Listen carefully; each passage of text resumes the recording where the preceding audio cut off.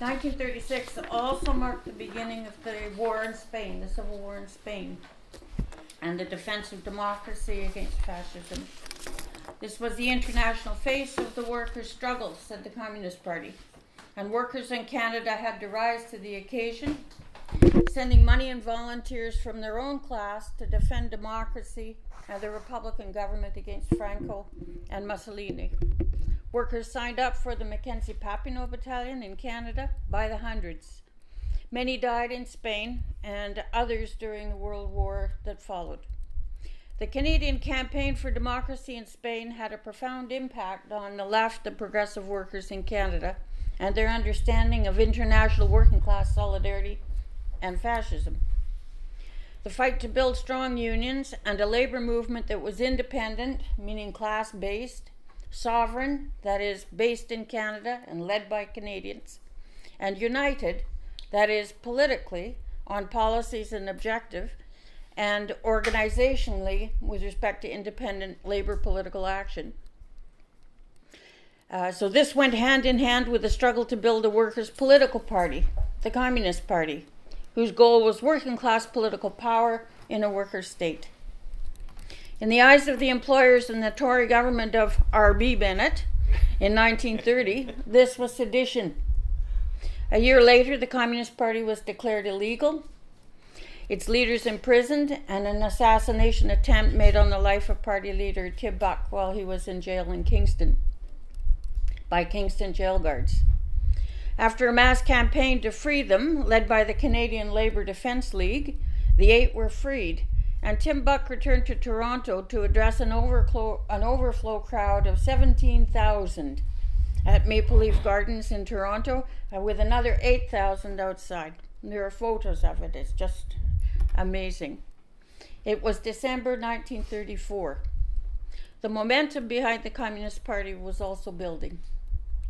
By 1939, the influence of the Communist Party in the labor movement was equal to, or in some unions greater than, that of the Social Democrats and the Reformists. The membership of the party had also grown among workers, the unemployed, immigrants, and farmers, rising to 15,000 by the time of the 8th Party Convention in 1937. World War II. The Communist Party warned that defeat in Spain would result in a global attack on the working class by fascist forces in Europe and Asia, and an attack on the newborn socialist state of the USSR. The party also warned that the fascist threat would also grow inside Canada. Déjà vu, eh? As capitalists here would try to use it to attack the increasingly militant working class and the growing influence of the Communist Party within it. This was most evident in Quebec with Maurice Duplessis and the Union Nationale government, which had Nazi sympathies and was supported by Quebec fascists like Adrien Arcand. It was Duplessis who introduced the infamous padlock law that made it illegal to rent a hall to communists, including the Communist Party and any other labor or progressive organization or individual deemed to be communist. This included the Hunger Marchers, strikers, and the Montreal Trades and Labor Council, which at that time was led by communists. Duplessis joined with Ontario Premier Mitch Hepburn to declare war on the class-based labor movement with the aim of smashing it in the country's industrial heartland of Ontario and Quebec. Both supported banning the Communist Party and the CIO. In 1939, the War Measures Act was declared, and by June 1940, the Communist Party, YCL, Canadian Labour Defence League, Finnish Organization of Canada, Ukrainian Labour Temple, Canadian Labour Temple, ULFTA, the Ukrainian organization, which is now known as the AUC, were banned. Their assets were seized and many of their leaders were interned, including 250 members of the Communist Party, many of them militant trade unionists. Their homes... What year was that? 1939. The homes and property of the 250 people who were interned, members of the party, were also seized Most people don't know that. It wasn't just the party's property, but their homes were seized and their families were left destitute, something which, of course, the party addressed and looked after these families. The 7th Congress of the Comintern had called on the communists to build a broad-based popular front against fascism that would be based on a united front of the working class and united action, and extend outwards to include farmers, intellectuals, the petty bourgeois, and all others whose interests conflicted with fascism. Many social democratic workers supported the party's call for labor and working class unity to defeat fascism, and responded favorably to the party's proposal to establish a federated party of labor that would include the CCF and the Communist Party and would be based on an agreed-on set of policies and a plan of action.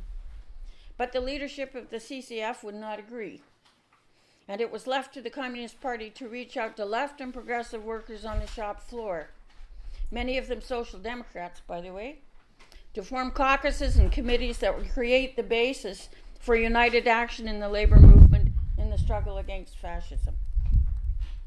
In the more than 70 years since, communists have worked hard in their unions and workplaces to find the basis for common action of communists, NDPers, and other left-wing workers on specific economic and political issues over the objections of the right-wing, anti-communist and sectarian leadership of the NDP and the reformist leadership in the trade union movement.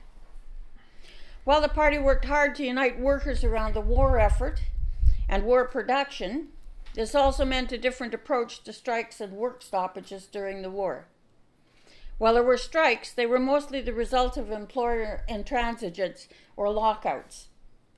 The government supported the company's greed with a massive demonstration of force by the OPP during the Kirkland Lake gold strike in 1941-42.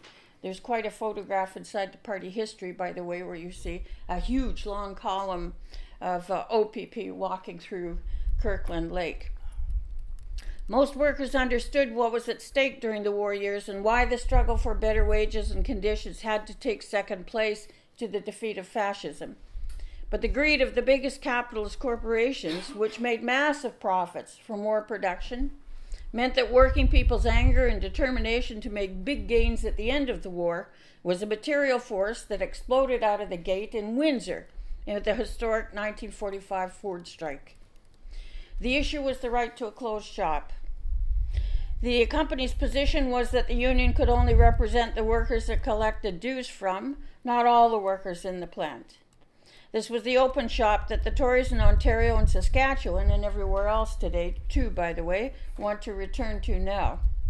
A long strike ensued in which almost the entire population of Windsor supported the strikers in a monumental face-off between labor and capital that would impact the whole country. Windsor had been the epicenter of organizing the Auto Workers Union, and it was the Communist Party which initiated and led the CIO's organizing drive there in the 1930s. The party had a large membership in Windsor at that time, many of them working in Ford and all of them active in the strike. Efforts to bring in the army and break the strike failed, and finally, with the Ford plant barricaded by a huge pile-up of workers' cars, trucks, buses, and everything else to hand, and similar strikes breaking out across the country, the company finally agreed to recognize the UAW as the bargaining agent for the entire workforce. This was Local 200, the oldest auto local in Canada. The following year, Hamilton steelworkers at Stelco went on strike. The issue once again was the right to unionize and the closed shop. The steel company was determined to break the union. The workers' militancy combined with the work of the party and the left to mobilize support among workers in other industries and in the city's largely working-class population. But these were the decisive factors in winning the strike. The right-wing international union leadership of the Steelworkers Union was more opposed to the influence of the communists and the left in the strike and in the union than in the company's efforts to break the strike and the union. Among many other actions, the party brought out a huge contingent of veterans, led by the rubber workers Harold Keaton, in support of the strike, while city councillor and party leader Helen Anderson successfully led the fight to keep the army outside the city limits, while the company demanded military action against the strikers. The company was isolated. Finally, the government was forced to appoint Ivan Rand to find a solution. The solution was the closed shop and the legal right of workers to unionize. This is the famous Rand formula that right-wing governments have sought to overturn ever since. In June 1946, the International Woodworkers struck in BC. Ontario's Lumber and Saw Union, led by Bruce Magnuson, also struck in 1946, followed by the textile workers in Quebec and the Canadian Seamen's Union in the Great Lakes. In 1947, workers struck Noranda Mines in Rouen, Quebec, followed 2 years later by the very famous asbestos strike. The strike wave focused on increased wages, a 40-hour work week, and union recognition. The number of strikes between 1945 and 1947 tripled. Almost all of these strikes were led or heavily influenced by the leadership of the left and the communists in the labor movement, striking fear into the employers, governments, and right-wing social democracy. This coincided with imperialism's great distress over the fact that the Soviet Union had survived the war, despite 22 million Soviet dead, and that socialism had expanded in Europe. In response, the US government dropped the Iron Curtain in 1946. You've all heard of that, I'm sure. Officially opening the Cold War against the Soviet Union and a new offensive against labor. They always go together. Their specific goal was to smash the Communist Party, its cadres, and its influence in the labor movement, with the overall objective of breaking the back of the left and the class-based unions in the trade union movement. As it had done since its inception, the Communist Party's response was to build unity in the labor movement, to repel the corporate attack, and secure more economic and political gains for the working class. The party had the same approach in the country, to mobilize the progressive and democratic forces to repel the drive to reaction and war, and to secure gains for working people. Crucial to the success of this strategy was the response of the CCF and the Social Democratic leadership in the trade unions. If it had responded positively and united with the Communist Party to oppose the Cold War, things would have turned out quite differently for the working class and for the left in Canada in the years that followed. But it didn't. That is, the CCF didn't. Instead lining up with social democratic parties in most other advanced capitalist countries to join with employers and their governments to attack the Soviet Union and the socialist countries to attack socialism and to attack communists and the left in the trade union movement. In 1946, the CCF proposed motions. Get this, this is important. The CCF proposed motions to both the Trades and Labor Congress and the CCL conventions to prohibit communists from holding office in the labor movement. The motions were defeated, but the anti-communist campaign continued with CCF motions to both of the 1947 conventions, labor conventions, condemning, quote, militant Russian communistic imperialism assisted by its fifth columns in all countries. That would be you. This was consistent with the U.S. Taft-Hartley Act adopted in 1947, which made it illegal for communists to even be members of unions with headquarters in the United States. The international unions and the United Steelworkers in the first place were the main conduit for importing anti-communism and witch hunts into the Canadian labor movement. In full compliance with the McCarthy witch hunts, communists in the U.S. were expelled from their unions, and the unions that refused to expel communists were themselves expelled from the AFL-CIO, using the infamous red clauses introduced in that period. These policies were imported into Canada through the international unions, which demanded compliance in their Canadian affiliates. That's how they did it. Once again, the issue of Canadian sovereignty and U.S. interference in Canadian unions came sharply into focus. The red clauses remained in the UAW and the USWA constitutions until they were challenged legally by Comrade Jim Bridgewood in 1969 and Comrade John Severinsky in 1974, after the UAW refused to allow Bridgewood to hold elected office in the union, and the Steelworkers International tried to expel John Severinsky for his membership in the Communist Party. The steelworkers backed off the expulsion, but left the Red Clause in the Union Constitution for another 3 decades.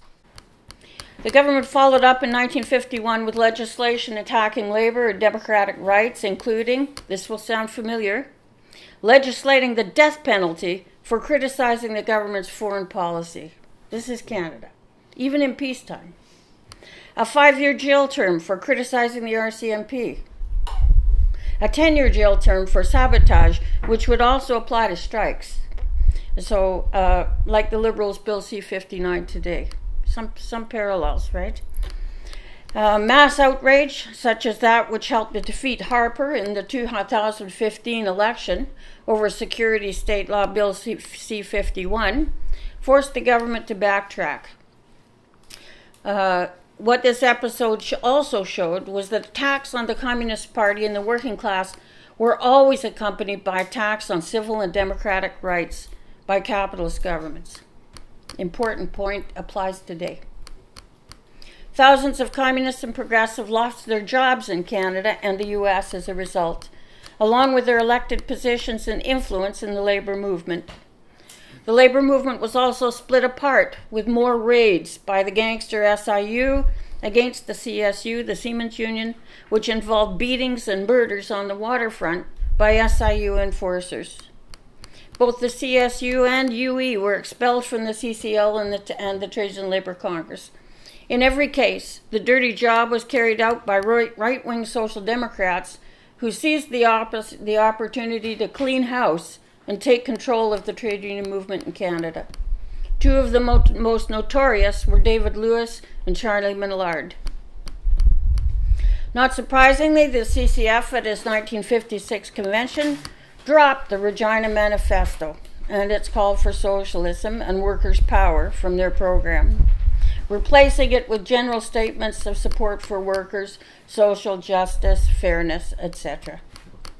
The fallout from this period, which continued through the 1950s and 60s, was enormous. Class collaboration and concessions were the order of the day, with political, economic, and foreign policies for Canada dictated by the Cold Warriors in Pittsburgh, Washington, Detroit, and other international offices south of the border. By the end, the CCF had secured its hold over the CLC and the Trades and Labor Congress, and in 1961 made the newly founded CLC a partner in the newly formed NDP. This is how socialism and class struggle unionism disappeared from the agenda of Canada's labour leadership. So if you wonder how they ever got from there to here, this is the answer. And though terrible setbacks were suffered during this period, the need for a class-based militant trade union movement that is sovereign, independent, and united is as great, if not greater today, with the rise of corporatism, war, reaction, and fascism in Canada and internationally. I should say, comrades, I spent a lot of time talking about this particular period because it had such an enormous impact on where we are today. But now I'm going to jump over a few things that have happened. So if there are things here that are missed, you will appreciate that we want you to have some time to talk today and not only us in the front here. The 1960s marked the end of the worst of McCarthyism in Canada and in the trade union movement, though its disastrous consequences remained. This was the beginning of the scientific and technological revolution, which helped raise living standards, expanded education, including post-secondary education amongst workers, and also gave capitalism a new lease on life. For labor, the question was how to prevent the STR from destroying jobs and creating unemployment.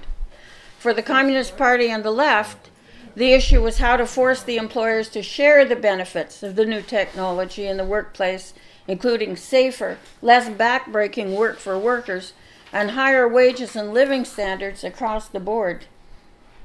The reformists proposed concessions bargaining to protect jobs, a position they still advocate today.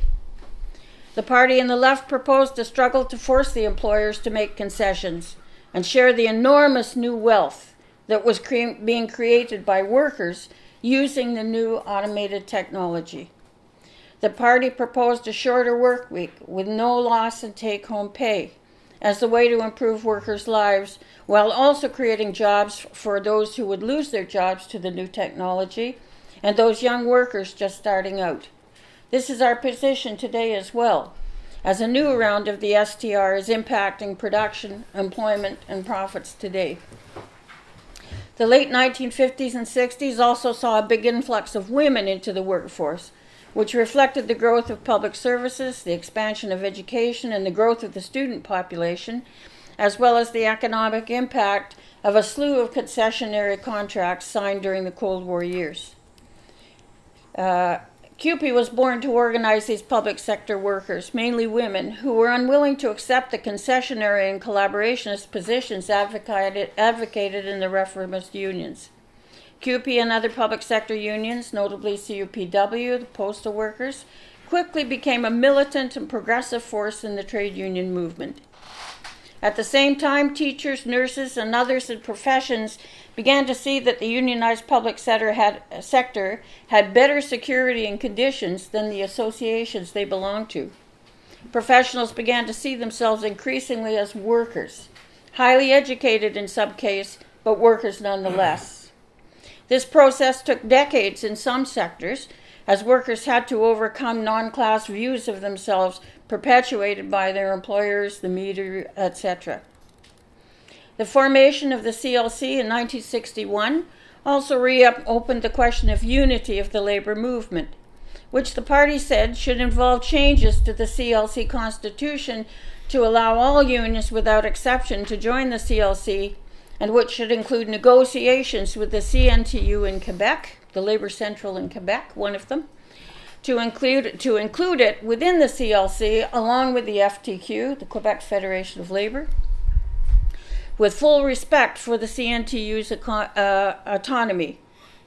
Raiding should stop and unions should work together with the goal of eventually establishing one union in each industry. Further, this is the way to build the unity and strength of the working class. Further, the labor movement must be democratized from the ground up, giving union members the ultimate say. It must be class-based, and it must be committed to united action. Domination of the labor movement by right-wing social democrats and the international union headquarters made the issue of peace and international solidarity very difficult. The international unions in the U.S. had adopted the U.S. State Department's foreign policy decisions as the gospel, and these were conveyed to the CLC's international department and to the Canadian sections of the international unions as the gospel. Massive struggles took place on the convention floor of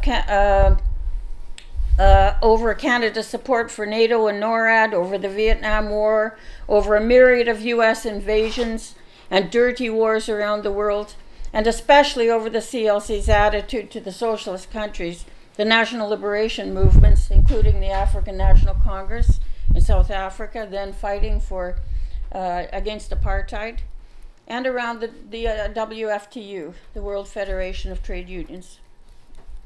By the 1970s, the push from the membership in conventions forced the right-wing leadership in the unions to start mobilizing for workers' rights and standards, and for social advances, including equality rights for women and for Quebec.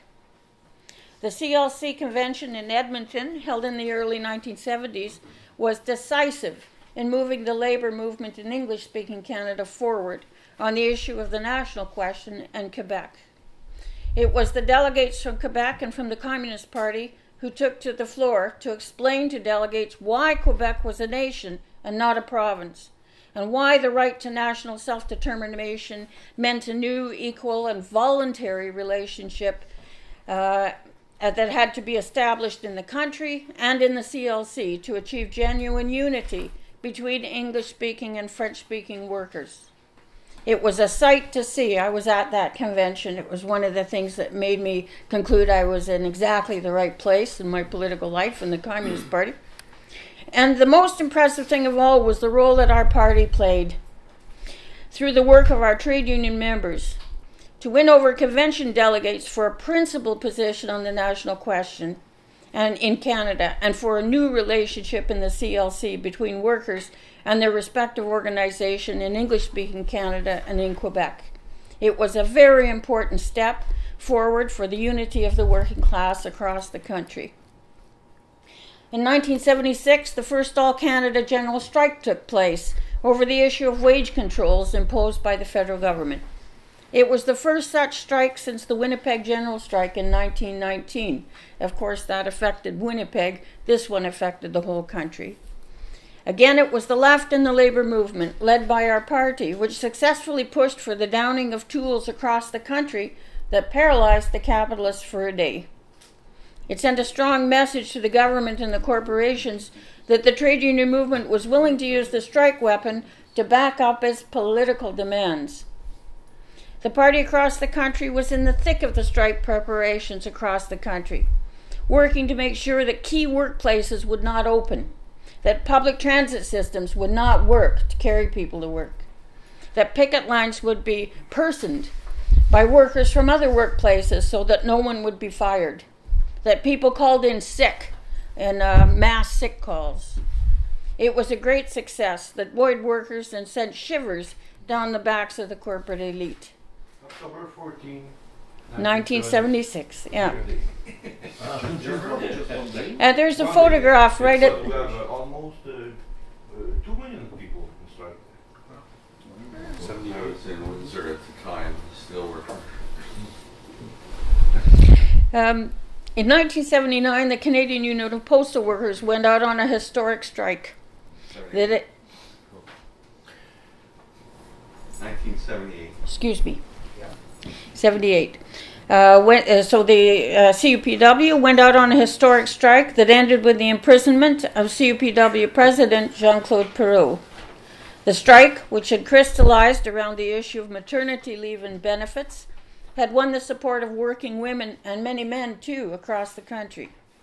When the government passed back to work legislation, the union refused to comply, facing huge fines and the jailing of Jean-Claude Perrault, who defiantly said that unjust laws should not be obeyed and should be broken. Across Canada, the labor movement debated the issue of just and unjust laws and the courage of the postal workers and their president in refusing to buckle. For the right wing in the labor movement, the postal workers had gone too far by challenging the government and the courts. But for workers who were demanding social as well as economic advances and militancy and democracy in the trade union movement, the CUPW strike was a new high water mark for labor. Out of this strike came widespread demands for change at the CLC and for a vehicle that could lead the fight for a shift to the left, including class struggle policies and mass independent labor political action to win them. Not long after, the Action Caucus was born, parented by CUPW, UE, and the Communist Party. The 1970s were the decade of great victories for the working class globally and the defeat of U.S. imperialism in Vietnam, the victory of the Portuguese Revolution against Salazar, the victory of the People's Unity Government in Chile, not once but twice, the revolutions in Grenada and Ethiopia, victories of the national liberation movements in Africa and Asia, the strength of the Soviet Union and the socialist countries whose revolutions were at that time irreversible, quote unquote. But imperialism saw it too. Responding in 1980 was Solidarnosc, the anti-communist trade union that targeted socialist governments and unions and loved the West under the benevolent hand of the Pope and the Catholic Church. Solidarnosc was also intended to be used against communists and the trade union movement in the capitalist countries. Lech Wałęsa, a simple Polish shipyard worker, as he was described in the media, capitalist media, who courageously fought the communist government of Poland for workers' rights and standards, couldn't be wrong. Some of the comrades here will remember that time. It was a clever ploy that took advantages of the grievances and developing political crisis in Poland to feed Canadian workers who had been manipulated by Cold War anti-communist rhetoric for 30 years with a new line of anti-communist poison, aimed to isolate communists and weaken their influence in the labor movement. The attack marked the beginning of a new political and ideological offensive by capital against the working class. It was the era of Ronald Reagan, Margaret Thatcher, and Brian Mulroney, and their neoconservative agenda of free trade, corporate tax cuts, privatization, deregulation, and attacks on labor and democratic rights. In the 1984 election campaign, not surprised, don't be surprised, NDP leader Ed Broadbent announced that the NDP had done with the baggage of socialism. It was officially a party of capitalism with a human face. The Action Caucus played a key role through the 1980s, organizing the left and mobilizing the center forces at many provincial Federation of Labor conventions and at the CLC. The party played a decisive role through the leadership of comrades like Val Bjarnason, Art Jenkin, Jean Perret, and other leaders of the UE and the party, as well as comrades like Gordy Lambert, Jim Bridgewood in the UAW, Ray Stevenson from Steel, and many others. When the UE and other left-wing unions were forced, because of declining membership, to merge with the CAW, it was a very serious blow to the left in the labor movement and to the party. I don't think we realized how serious the consequences would be at the time. These communist-led unions had been the spine of the left in the labor movement and provided the solid base for the left to organize from.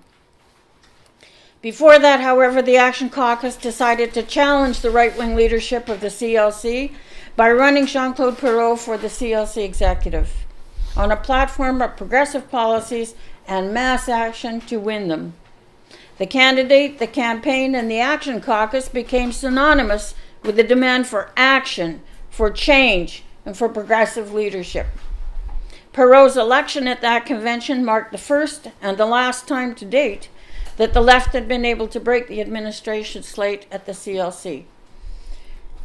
In his autobiography and speeches since, Jean-Claude Perrault has remarked that the success of the campaign was marred only by the disappearance of the Action Caucus after his election, when he said, and he was right, he needed it most. The reason was the crisis in the Communist Party that began in the late 1980s and engulfed the party until 1992. In 1982, the CLC was faced with a split when the building trades unions departed en masse to form the Canadian Federation of Labor, unaffectionately known as the Canadian Football League. It was a reactionary move on the part of right-wing union leaders in the construction trades aimed to weaken the growing militancy of the CLC affiliate unions and especially the growing demands for Canadian autonomy. The construction trades unions were and continue to be plagued with a structure and rules that make the union hiring halls more like labor markets than organizations devoted to advance the interests of workers. With seniority lists kept secret by the union, it is easy for corrupt business agents to pick and choose who will work and who won't, based on political favoritism or even outright bribes.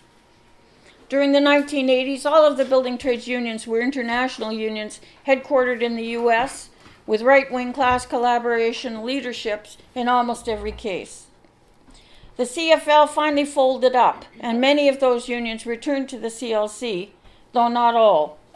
A few are affiliated directly to the AFL-CIO in Canada, without any Canadian affiliations at all. A very few, including the Brick and Allied Workers of Canada, are breakaways from the international unions. In the case of the Brick and Allied Workers, it has bargaining rights in Ontario only and coexists in Canada with the International Union of Bricklayers and Masons and is therefore not eligible to affiliate to the CLC, local labor councils, or the provincial federations of labor. It's pretty isolated. The case of the BAC and others in similar situation underlines one of the problems with the CLC Constitution, which continues to reflect the interests of the CLC affiliates over those of workers trying to break away from right-wing international unions. Our long-held position is that workers should have the right to choose the union they want to belong to. This is not a green light for raiding. which is in fact the current solution of many CLC affiliates aiming to offset falling membership and dues income, it is, on the other hand, part of the democratization that will make unions more progressive, more accountable, and more membership-driven. In 1985, Canadian auto workers called it quits with the UAW after the International intervened in bargaining to impose a concessions agreement on Canadian workers who strongly opposed the deal. The party gave its full support to the move to create an independent Canadian union, the CAW, which gave Canadian auto workers the power to be masters in their own house and to be independent of the class collaboration and concessions policies of the international union leadership. But as events of the last 60 years show, Canadian unions are not immune from concessionary collective agreements, sadly. And leaderships. And the CAW is no exception. What is needed is a strong organized left within the union, within all the unions, to fight for policies and strategies that are based on class struggle, not class collaboration. On the face of it, the conditions for success in this are greater in an independent Canadian union than in an international union. But reality is concrete, not abstract. And the specific conditions must be taken into account to achieve unity of the working class. In other words, a correct estimation of how the workers see the situation is essential. The decision of the IWA, the Woodworkers Union, to break away from their right-wing anti-communist international made sense to the comrades concerned in the heat of Cold War McCarthyism and anti-communism. This goes back to what we referred to earlier under the Taft-Hartley Act. After the Second World War. Go ahead. So it made sense to the comrades who were in the leadership fighting this stuff, but it didn't make sense to the membership who left the new union to return to the international. Why? Because of anti-communism and the Red Scare, no doubt, for the same reason. Nevertheless, it was an error that weakened the union by enabling the right wing to expel all of the communists in the union for their acts of treason, as the International saw it. As events involving the SEIU and more recently the ATU, the transit workers, show, not much has changed in this regard. The CLC Constitution needs to be democratized to reflect the needs and interests of workers who want out of right-wing international unions. Until now, the interests of the CLC affiliates are the only interests that are considered. This has to change.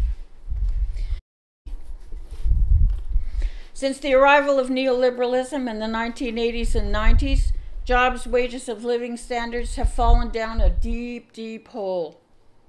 As conditions worsened for the working class, profits rose for the corporations, and reactionary governments moved politics sharply to the right across the world.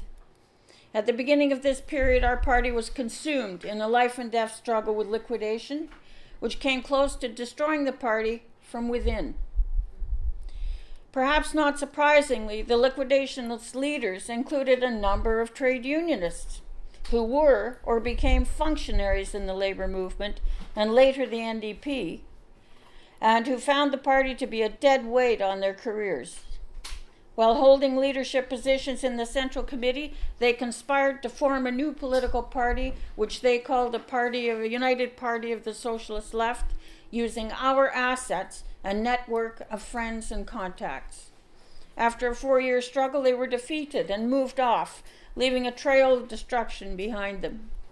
The left John was one of the people, John Humphrey was one of the people who was expelled by these guys during that period. Big mistake to challenge their view, but decisive. It was very important that was done. And you. And there were 7 people initially who were expelled, and then everybody got expelled by these guys by the end of it. The left in the labor movement was also disoriented and confused by the overthrow of the Soviet Union, not surprisingly, and by the struggle inside the Communist Party. This was replicated in countries around the world. Imperialism made gains, while working people and labor faced serious setbacks. The NDP shared in the celebration of socialism's defeat. I should tell you something right there. We worked hard to reorganize our work and made some gains in the struggle against austerity, working with broad-based coalitions, including many NDP members and trade unionists. Our party began to grow again, especially amongst young people, and our work to rebuild the Action Caucus was aided by strong support from some leaders in the education unions, which Dominic had a big hand in. And these education unions in Ontario at the time were under sharp attack by the Harris Tories and had a direct interest in the strong left inside the labour movement. The postal workers, and to a lesser degree CUPE, lent their support to the Action Caucus, which had become the main voice of the left at the biggest conventions. As the economic crisis deepened, the NDP moved farther and farther away from the labour movement, relying on labour for money and volunteers during election, but focused more and more on attacking and competing with the Liberals, while the Tories held government for a decade at the federal level and in many cities and provinces. It was a long way from the Regina Manifesto to the Liberal light policies and goals of NDP leader Jack Layton. The trade union movement responded with strategic voting, a strategy that nailed the Tories as the main danger to working people, but offered no alternative.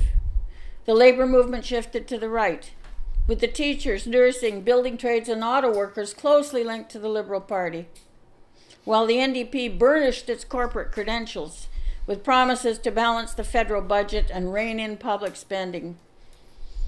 Left-wing NDPers and Social Democrats sought to create new left social democratic parties, all of them limited by anti-communism and sectarianism. What a mess. As politics and social democracy have moved to the right in Canada and the world, the far right has increased its footprint and its influence, so we all know about that. The decisive role of the labour movement and of communists in the labour movement today to combat fascism, to fight for independent labour political action in support of a people's agenda for peace, jobs, increased wages and living standards, expanded public services, including healthcare, education, childcare, affordable housing, nationalization of the banks and financial institutions, and energy and national resources, expanded civil labor, social and democratic rights is very important. This is the challenge ahead of us as we struggle towards socialism and working class power on this 100th anniversary of the Great October Socialist Revolution. Thanks, Liz.